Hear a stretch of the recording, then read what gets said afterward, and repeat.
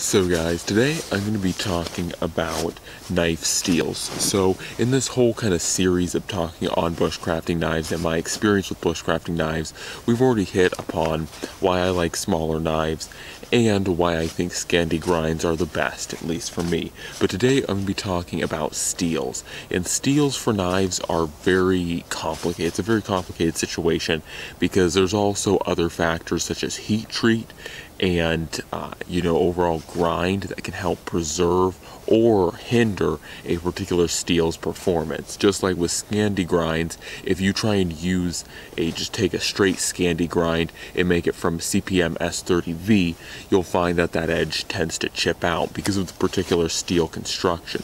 That doesn't mean that CPM S30V is a bad steel, it just means in that particular grind it is actually hindered. So that out of the way, or that complicated situation being noted, you just have to factor that with some steels, it's not a one-size-fits-all. It's not that CPM S30V, just works for everything and it's just a great steel all around. But in particular applications, it can be very well done.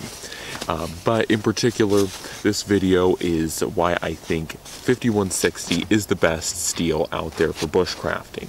Now, admittedly, I don't really think that 5160 is the best steel for edge retention or stainlessness or many other factors, but there's a lot of reasons why I like 5160 and the reason why it is my #1 choice. So let's get into that. So the primary reason I like 5160 is that there are a few reasons I really like 5160. The first really being its availability and its price. Now, one of the large problems with many steels that are very nice, such as CPM 3V, which I'm going to get to in a little bit, are that with CPM 3V, you're going to have a really hard time finding any knives in CPM 3V for under $200. Whereas with 5160, I was actually able to find consistently, many knives in that steel for under $100. They were still high, like $80, $90, but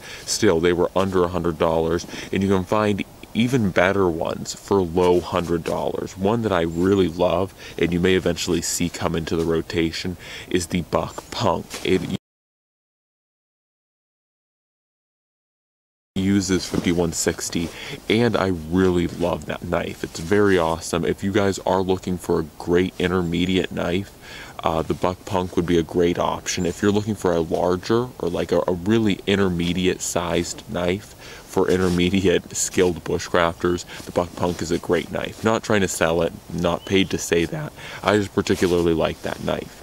But anyways, 5160, like I was saying, offers a great value. And for me, when I personally look at knives, I am very concerned about value because, it's great and fine and awesome if a knife uses perfect steel that has everything great about it. But if the knife is $500 or $600, no one's really going to be able to get it. So, I don't want to do a video just explaining about how much I love CPM 3V if it's largely unattainable for you guys.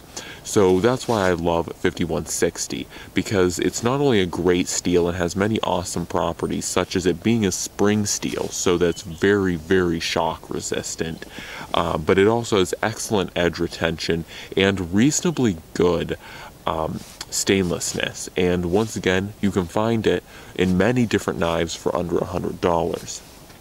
So that's why 5160, or that's one of the reasons why 5160 is one of my favorites. Like I said, it has very good stainless properties, or pretty good. It's not great, but pretty good stainless properties being considered. It has excellent shock properties because, like I said, it's a spring steel, so it is designed to take shock. So you can baton 5160 knives pretty much through rocks and they don't care.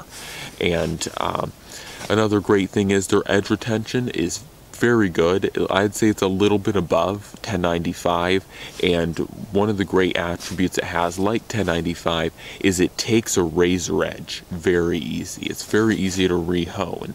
So it is an overall awesome steel, and really the largest thing that I find neat about it is just how overlooked the steel is. As far as knives go, many knife makers use 1095, D2, A2, many of these different steels, and those are great steels, don't get me wrong, I've used all of those, but I feel like 5160 is highly overlooked, especially for the value it offers. So that is my #1 steel, and once again, if you're curious, I think I'll try and link a Blade HQ link to my filters. I'm not sure if I can set it up. I'll see if I can set it up to filter just 5160 knives so you guys can get some ideas on knives. If you are curious, Ontario Knife Company makes a lot of knives in 5160, and once again, they're all sub $100, still like $90, $80, $70, but very awesome. That is 5160. This one, by the way, the Heli Egan, in its triple layer, all Heli knives that use triple layer laminates. The core of them is 5160, for those who don't know. So that is the particular knife I have on the table that uses 5160 as its actual cutting edge, but it is a laminate, it's laminate between two 300 series stainless pieces to keep its rust resistance pretty much perfect, because that knife will not rust really, except for on its very cutting edge. So the next steel that I really love, and it's probably in all honesty my top steel in my own consideration, because one, I have it, and two, I can afford it, is CPM 3V. Now it's undoubtable that CPM 3V is really one of the best bushcraft steels out there, with one clause, and that is if you can afford it. Like I said, many knives that utilize CPM 3V are over $200. So if you can't afford that, or if you don't want to spend that much money on a knife, then CPM 3V is pretty much unattainable for you. So if you can, though, however, get it, CPM 3V is a fantastic steel. I rave about it pretty much almost as much as I rave about this Bushcrafter. It is a great steel. It holds an edge forever. It is not as shock resistant as 5160. I have, I think, just one, but I do have one microchip in this steel, or this piece of steel, this edge, where I just batoned it straight through a knot in birch just to see its absolute shock resistance. I made sure it batoned straight through a knot in birch wood, which I understand birch isn't the hardest wood, but it's still pretty hard, and it did get a microchip from that. So it is not the most shock resistant steel, but as far as edge retention and wear resistance goes, it is very, very good. It's also one of the better steels, especially of the CPM lineup, that is stainless, or for stainlessness. I know CPM S30V beats it, but this one's like right next to it in stainlessness. It's very, very hard to rust. I have never had it rust. In fact, one day, more out of laziness, I skinned an animal with it and left blood on the actual steel and sheathed it back with the blood, and totally forgot that I had left blood on it. And I pulled out the other day and cleaned off all the blood, and there was not a speck of rust from the blood. So that was pretty awesome, and once again shows that CPM 3V is very stainless. So aside from those two steels, my next favorite really has to be Nylox / D2. I've used quite a bit of Nylox and D2 knives, and while they do rust almost as easy as 1095, what I do prefer is their superior edge retention. They do have a very good edge retention and pretty good shock resistance from my findings. And overall, D2 is another one of those steels that, like 5160, it's beginning to start, or D2 is now beginning to start to become more of a value option steel, especially as there becomes more CPM steels. D2 is starting to fall in price, which is really good, because you can get a lot of nice knives with D2 and get a good amount of edge retention. And really, D2 reminds me of a essential next step up from 1095. However, I do want to note it is a little bit harder to sharpen, so that is kind of its disadvantage, but it is sharpenable pretty easily in my opinion.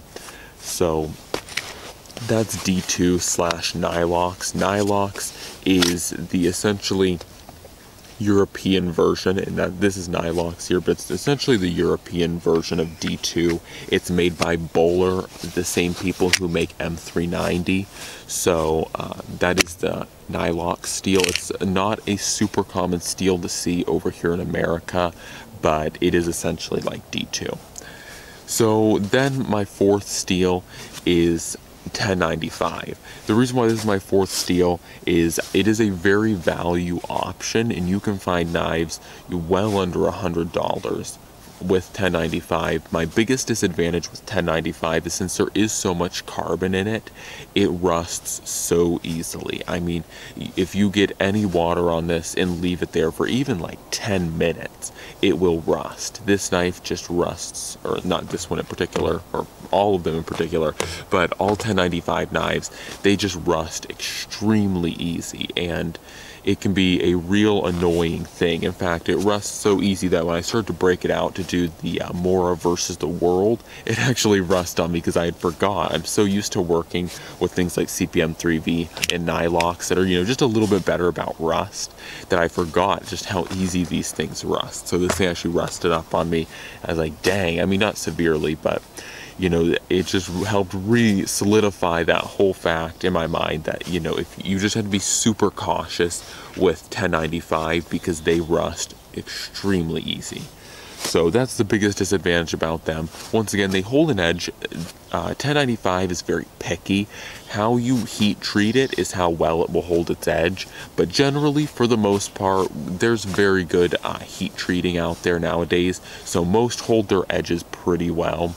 And resharpenability is very easy on them. 1095 will take a razor's edge very fast. That is one of my favorite things about it. And once again, because it has so much carbon in it, carbon's a very pliable thing, so it resharpens very easy, whereas chromium, which is largely seen in these stainless knives, it does not like to bend. It does not like to be reformed very easily. So that's one of the reasons why stainless steel or CPM steels can be harder to sharpen when you need to sharpen them.